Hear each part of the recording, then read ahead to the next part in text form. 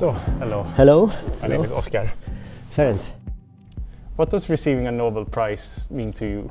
I would say the main feelings are a great deal of humility and gratitude.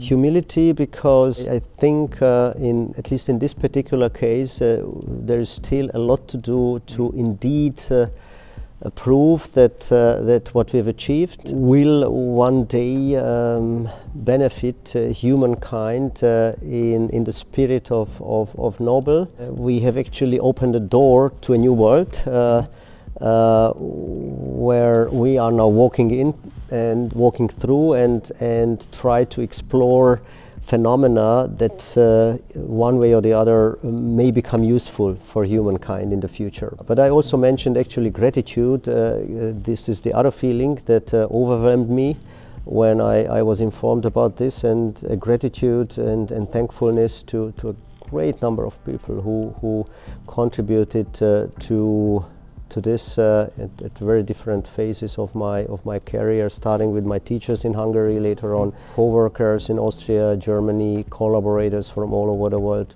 And speaking of inspiration, now that you have gone through all this exciting research, what would you like to say to students who study physics today and maybe dream of winning a Nobel Prize themselves?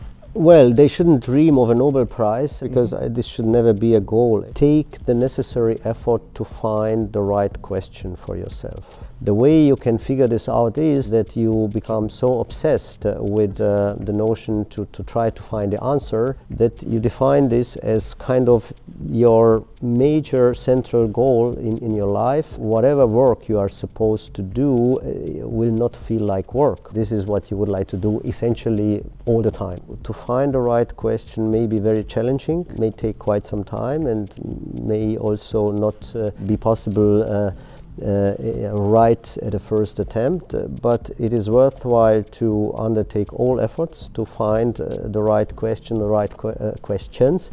Try to learn to experience setbacks and failures, to experience failures as a source of new knowledge, and not as a failure in its everyday sense, right? It's actually a failure in science is not a failure in everyday sense. Sometimes a failure enforces us to actually think in a completely different direction, which we would not have done if instead of this failure we might have managed to take a small infinitesimal step forward. We would have the feeling that, oh, okay, to take you off track. Exactly, to think out of the box and to think somehow in a completely different direction.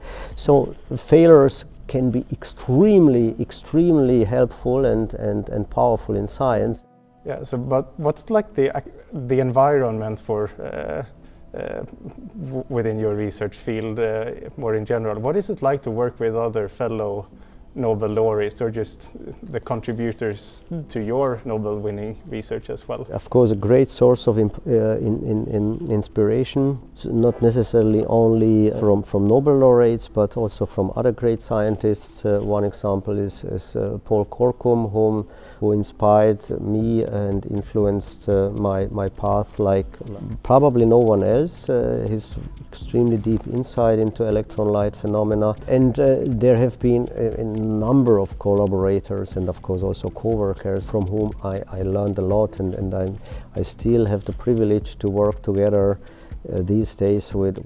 So we actually created a kind of culture in my group that all the time when we start working on something new, we immediately look around, okay, how we can get together the necessary know-how and identify what part of that necessary know-how is available in our own group, and what is missing, who else does possess this know-how elsewhere in the world, and then contact them and ask them, would you be interested to join in and undertake this effort jointly with us? And we have performed such projects, I think certainly more than a dozen, maybe a couple of dozens over the past 20 years, where at least one collaborator from abroad, from another university, but typically even more than one participated and made really key contributions.